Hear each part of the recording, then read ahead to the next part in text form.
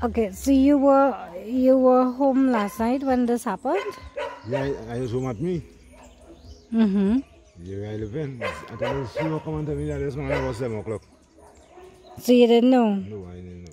But you heard any gunshots or anything like that? No, the distance I live in quite on this side. Mm-hmm. Yeah, I won't hear that. Where I live in, I won't hear that. Okay, so tell me a bit about your brother. But he was, I can have a son like me, he's my little brother. What are some of your fondest memories about him? Good. What you heard happened so far?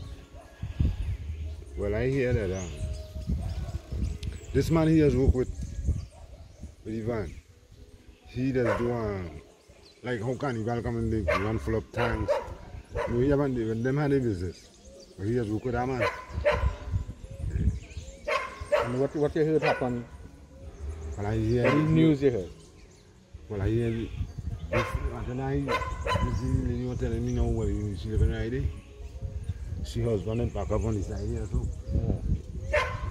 And tell me van going up, you know, she here.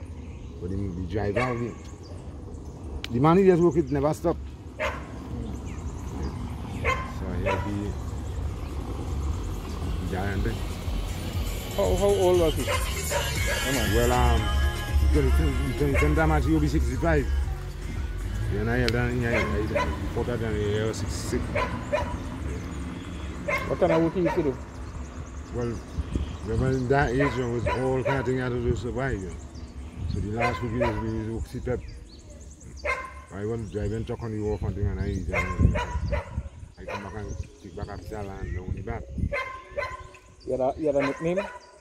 Mozan. Mozan. Mozan? Yeah. And children, how much children you have? 5. See, 1,